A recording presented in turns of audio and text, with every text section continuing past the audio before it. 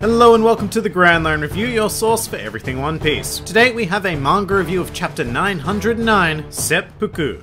And just like that, it feels like we've picked up exactly where we left off 2 years ago. Being reintroduced to all of the plotlines surrounding Wano, the Samurai, the Minx, and Marco honestly makes World Cake Island feel like a gigantic filler arc that really just stood in the way of progress. Not that I mean to throw any shade onto Whole Cake Island, I loved that arc in general, but it does feel like we could have gone straight from the end of Zou right to this point and still have it feel quite natural. Just before I get into things proper though, it looks like we may very well have left the Reverie behind for now. I think that's a real shame because I was loving each and every one of those amazing chapters. And you know what? I would have been keen for an entire volume without the Straw Hats, because the Reverie chapters have proven that the auxiliary characters of One Piece can really hold their own. I mean, I guess there's every chance that we've just cut away from it for this chapter, and that the Reverie events can still be injected into the next few transitionary chapters, but personally, I think that the events of the Reverie ended on a dramatic high. The conference began and will no doubt play out in the background while we tackle the beast that is Wano. So without further ado, let us jump into this long-awaited wonderful country. Wano is pretty damn spectacular. It gives me huge Rurouni Kenshin vibes, well if Kenshin was a more stylistic series to say the least. But this feeling is very much to be expected I guess, because both settings are now modeled on classical Japan. I think it's also pretty common knowledge that Oda was once one of Watsuki's drawing assistants, so that experience over 2 decades ago will finally start to pay off right about now. The main centerpiece, which I am assuming is some sort of palace, is very intriguing because it has such extreme bridges on either side of it. Like surely no human would be able to comfortably walk up or down one of those. I do quite enjoy that the palace is set on a tree, as well as the curvature of the tree itself, making its way around to form a nice crescent. It is a very appealing image to look at, nice and balanced. And of course in typical Japanese style we have sakura petals dropping gracefully from the air at all times. One particular detail I really love though is the classical looking Japanese style Oda boxes. It's such a simple little decision to make, but it very effectively conveys the idea that we are now in an entirely different part of the world, which is very important because Wano is an isolated nation and should feel unique and not at all like the world as we know it. But the highlight of this chapter for me is rather predictably Zoro. It's been a bit painful to go almost 2 years without this guy, but he's finally back and in fine form. He looks very much right at home in Wano in his quote-unquote disguise, and as just about everyone predicted, Shusui, the sword that Zoro acquired from Ryuma during Thriller Bark, is playing a fairly important role here. And all of a sudden I feel a lot more weight being added to the idea that Moria might become quite involved in the Wano arc. I'd not thought of this before, but at some stage Moria or his crew must have snuck into Wano and acquired Ryuma's corpse. Add on top of that his ambition to defeat Kaido, and I now think it would be a missed opportunity not to wrap up Moria's story right here and now. But back to a much more awesome character, Zoro. He gets framed for murder and sentenced to commit seppuku, but of course being the boss that he is, Zoro decides to have none of this shenaniganry, conducts some detective work of his own, and provides us with a fantastic action panel of him slicing up the joint with the seppuku blade, which is blatantly stated just moments before that it is not designed for use in battle. I love everything about this panel and I want it in a poster form on my wall somewhere. The action is just so refined yet incredibly destructive, in perfect samurai fashion. The scene reminds me a lot of Zoro's fight back at Baratie, where Mihawk insisted on using his Kogatana. Mihawk's movements then were stripped back and confined to only what action was absolutely necessary, and yet his mastery of the sword resulted in absurdly powerful attacks regardless. So Zoro here looks an awful lot like he is getting very close to catching up to Mihawk. In fact, Zoro's slice even looks strikingly similar to the ones Mihawk planted on Don Krieg's ships. Moving to Frankie, he is definitely the least subtle of all of the Straw Hats, but as usual, loving the new hair, and his reintroduction has really made me realize just how much I missed this damn cyborg. He adds an awful lot to the crew in terms of bizarre diversity, a trait which Brook had to shoulder all on his own during Whole Cake Island. It's also worth noting that Frankie is actually working with Minatomo-san. If you don't know who he is, that's very understandable. Like Momo Usagi, Minatomo-san is a joke character, invented during an SBS, except in this case it was very early on, way back in the realms of Volume 7, and he was essentially created to fill a minor continuity error involving Higuma the Bear and his bandits breaking the bar door open when they entered. However, upon leaving, this door was magically fixed, and to get himself out of this situation, Oda proudly declared that there was no mistake, and a carpenter by the name of Minatomo-san happened to be passing by and repaired the door, prior to the bandits leaving. It's such an obscure reference, but here he is in Wano and I love it. Next up is Robin, and she looks quite stunning in full geisha attire. Sadly, I can't say I've missed her all that much, because even when she is around, Oda gives her next to nothing to do. Yes, more than 2 years on, and I'm still quite bitter about how she got gypped during Dressrosa, but having said that, Robin is the only Straw Hat here whose goal while being disguised seems to be presented. This appears to be an effort to get close to the Shogun through the alluring art of traditional dance. Very reminiscent of Robin's role in film Z, actually. By the way, we have a name for the Shogun of Wano,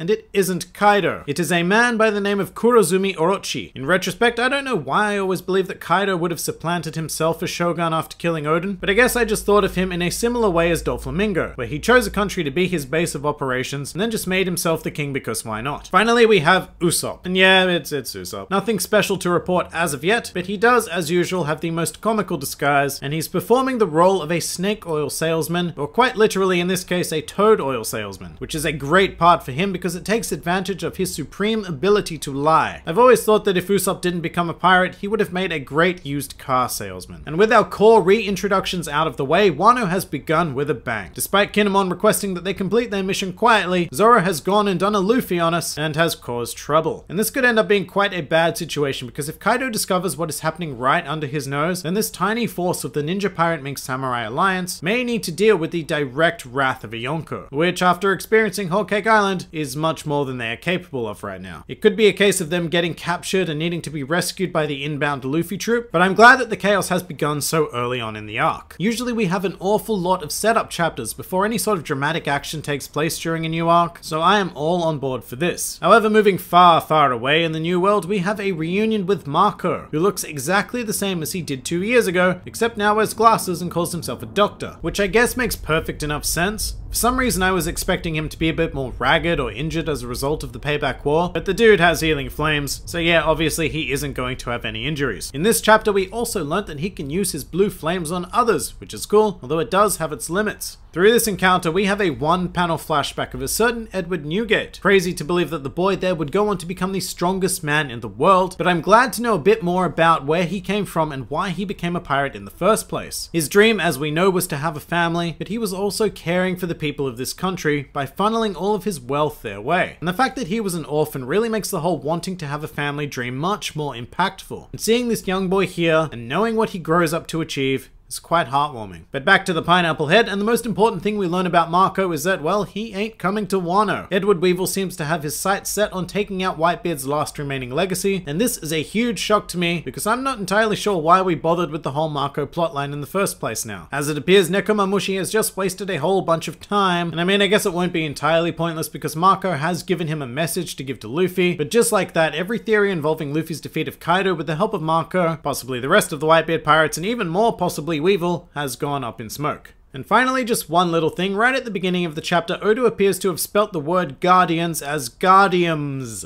And sadly, I think this is confirmation that we need to take Oda's romanization with an entire shaker's worth of salt. He clearly means to say guardians, so all of you people who are spelling reverie as levery, just because that's how Oda foolishly wrote it that one time, should stop immediately, unless of course it's for comic purposes, in which case it is quite hilarious. But that pretty much does it for chapter 909. And just a quick note before we leave, I have recently started up a Patreon for the Grand Line Review in an effort to expand the content this channel produces. There are 5 tiers with some fantastic rewards, as well as a series of monthly goals, the culmination of which will result in a brand new weekly series for the channel. So if you are in any way inclined to support independent creators, then I highly encourage you to donate. And if not, then that's cool too. Thank you for supporting this channel in terms of views, likes, comments, and or a subscription. Speaking of, if you just happen to enjoy this video, then feel free to like, favorite, or subscribe, and please do comment with your thoughts on the chapter. This has been the Grand Line Review, and I'll see you next time.